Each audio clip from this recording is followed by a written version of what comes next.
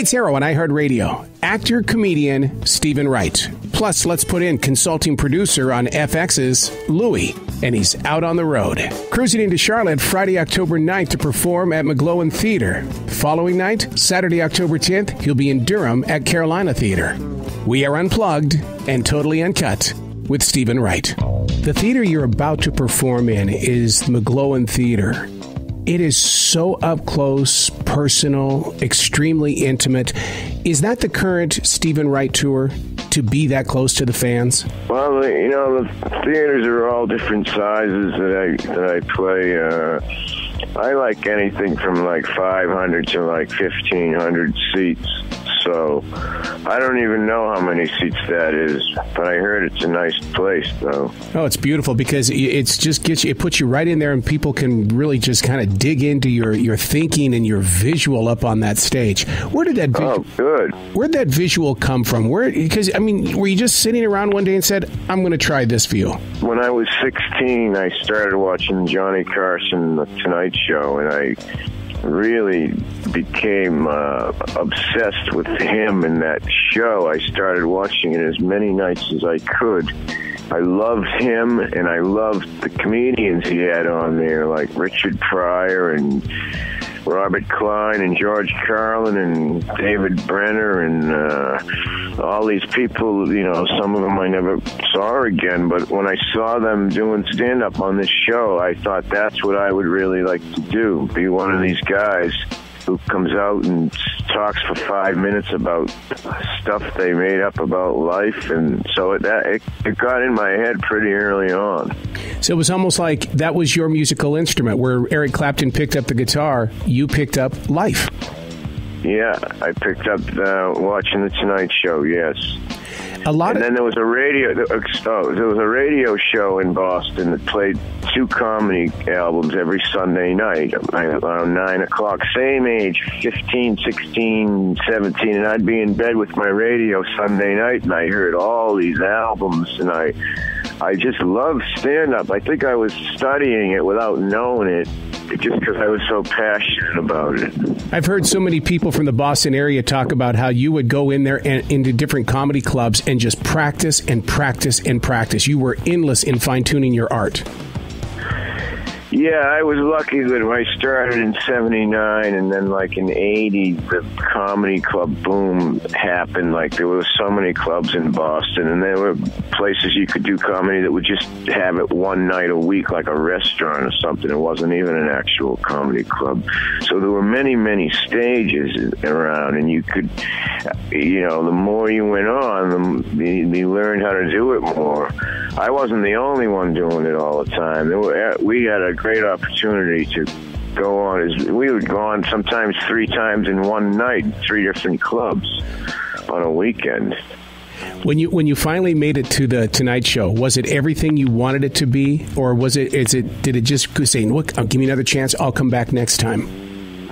It was very surreal because I was 26.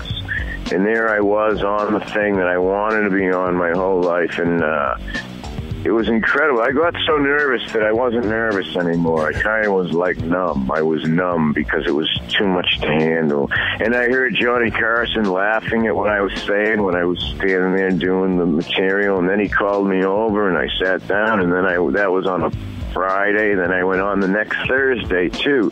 And then so everything, he changed my life twice because of watching his show made me want to be a comedian. And then when I went on the show, you know, everything changed career-wise. So I owe my ton of my life to him and that show. At any time, did he ever lean across that desk and say, it's time for you to grow in your shows as well? In other words, I mean, because look what you're doing with Louie right now on FX. That had to have been planted somewhere along the way for you to be so open-minded.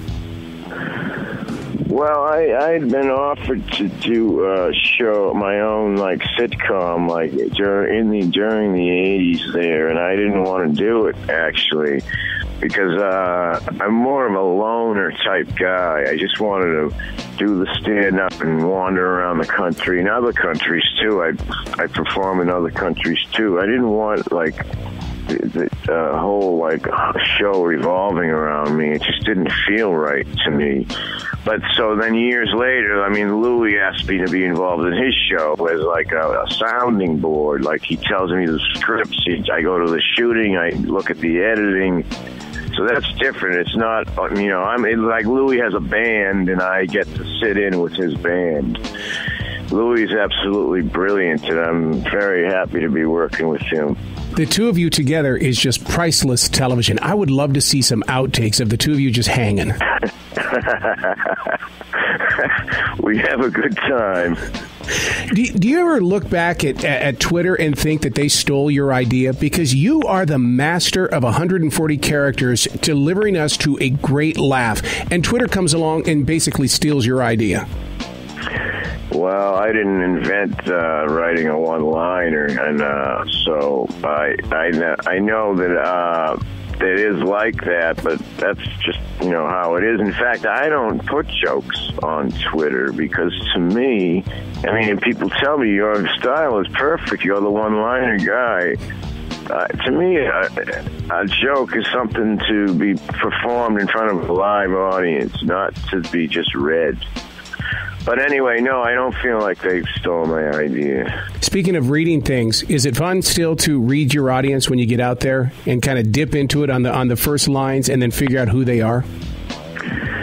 Well, the audience is like, even though there are a lot of people, they have one distinct personality. Every night they have like their own vibe, their own energy, their own like kind of slightly different attitude.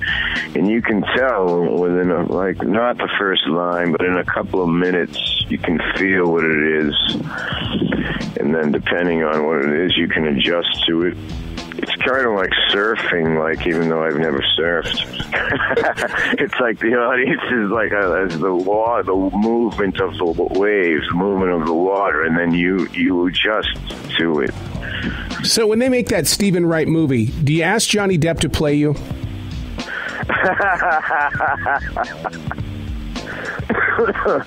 Oh, my God. By the way, I think he should be nominated for an Academy Award. I don't know if you saw that movie. I did see it. Isn't he amazing? This is his year. This is the year.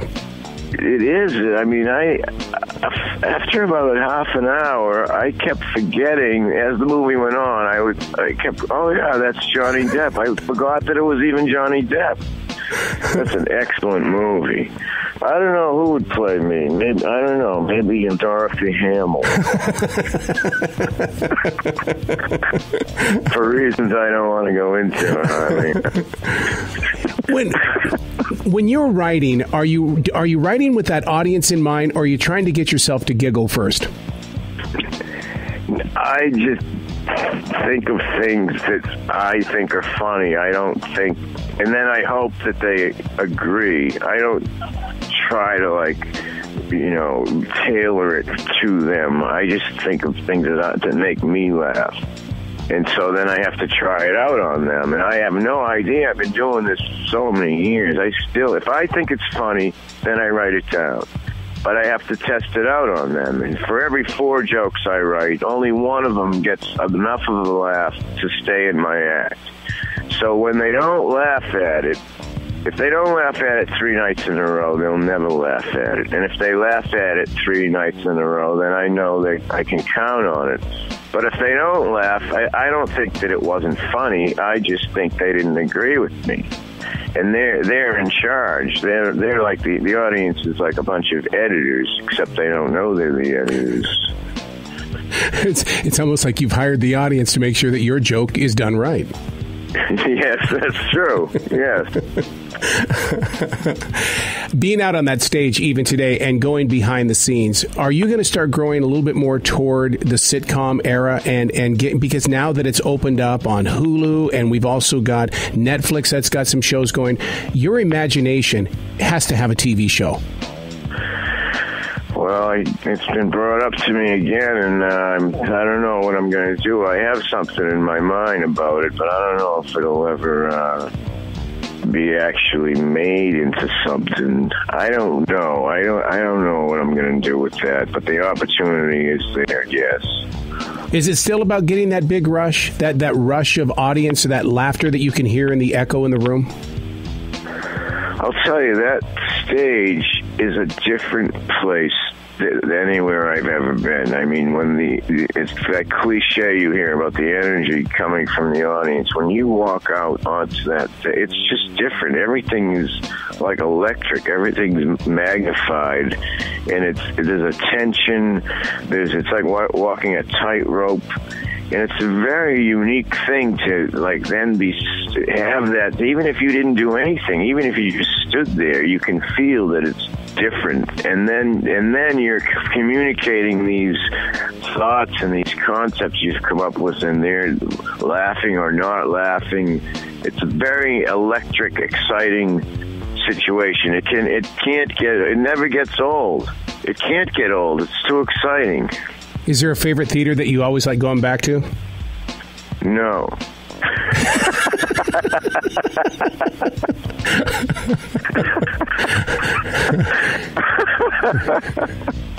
Was that a quick enough answer? That was so Steven Wright. I got to tell you, I had a program director tell me one time, he goes, you need to go study Steven Wright. He knows if he could be a radio star, he would be the biggest thing on those two speakers, because the man knows how to deliver a thought. Oh, that's nice. That's a nice compliment. Yeah, I just try to get it. One thing I do is to get to the point. You know, the jokes have the fewest amount of words that can just get to the point. And I don't want to be taught. I want them to be I don't want to be standing there without them laughing. That's why the jokes are so short. Well, I got to ask you then, is the laughter the addiction, or is it the writing? It's the whole thing, really. It's like being a stand-up. You're a writer and a performer, and both of the things they combine together to be this unique experience. But if I had to choose one, like Sophie's Choice, I would choose the writing. How have you disciplined? Because writing is thinking. I mean, I'm thinking. Exactly. I'm only on the stage 85 minutes, but I'm thinking all the time. Well, it's almost like you're the original social media then. Everyone's thinking all the time. It's just that some of my stuff is insane. I get paid for being insane. It's quite good. But that insanity is so simple. You would have to be insane to be able to keep that kind of discipline in your life. Well, it's just from noticing stuff. All artists are just bouncing off reacting to the world just by noticing things. And you would draw and paint since elementary school for years and years and years before. I never even wrote a joke till I was 23 years old. But the drawing, I would try to draw as realistically as possible. And when you do that, you really notice the details and things that you wouldn't notice if you weren't drawing or doing a painting. And I think that exercised part of my mind of observing, and then later that carried over to when I would write things, because writing is based on observing. Do you have a favorite writing instrument? I mean, if you're going to go that language with writing, which is my passion, do you have a favorite writing instrument that you keep with you? Well, now I have the iPhone, and I write in the notes section of the phone. But for years, I would buy drawing little sketch books for drawing. They have no lines on them, and I would write on the paper in the drawing book. Lines on the paper piss me off. The lines ruins the paper. It's like I want to bring it back. But look at this. Somebody or a machine or something drew all over the paper. Give me another one. That's so true. Like buying a used diary. Will there ever come a time where you take all of that writing, all of that history, and do what David Letterman did and just throw it all away? I don't know. See, what he did is so different. It's so much more intense than what I do, to do that show for that many years. I mean, I'm more of I don't know, because I like to think. I like to show up in some theaters and do it. So I can't see not doing it. I mean, of course, I will stop at some point, but I enjoy it too much. Well, you're brilliant at it. You're going to be at McGlowan Theater in Charlotte, October 9th. October 10th, you're going to be at Carolina Theater, which is in Durham. And we look forward to seeing you continuously grow with FX's Louie, dude. Thank you so much. Thank you very much. Thank you for everything that you've done. You're welcome. Good talking to you.